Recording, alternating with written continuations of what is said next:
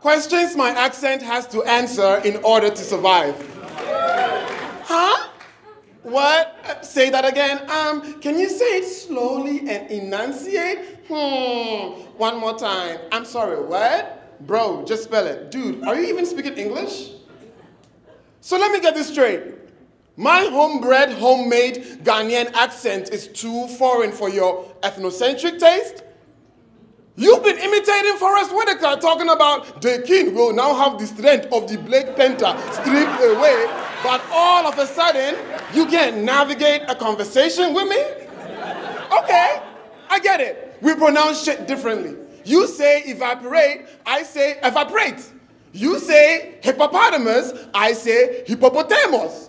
I say inevitable, you say what is it? Well, fuck, some things are just hard to say. And it's not like I can't speak English. Clearly, I can. But every time I articulate for white American ears, I lose a portion of my ancestral will. If we're being real, I can't understand shit you say either. What?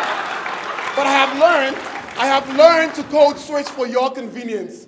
This is how I survive. It is a tool meant to keep me safe in this country. Yo, I go back home occasionally to stay connected to my roots, but my family does not seem to recognize me. I like to think it's because I've been gone for too long, but the truth is, I have toyed with my West African accent so much that I have become invisible to my own people. And still, here in America, people hide behind those smiles, huffing and puffing about the way I sound, wondering if my accent is forged, if I tribal washed it to sound more African. You think this sexy, saucy, juice-honed, toned inflection can be distorted?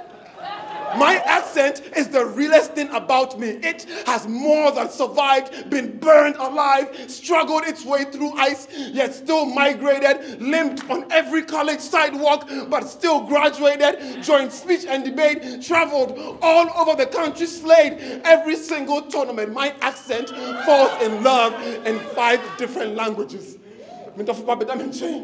In Triba, Nyobakai, said, you make us sleep at them on a move. Viens dormir à côté de moi, my love. Come sleep next to me. My accent is an open map full of endless possibilities. It is why when you speak, I try my hardest to listen, to understand, to taste the salt in your accent.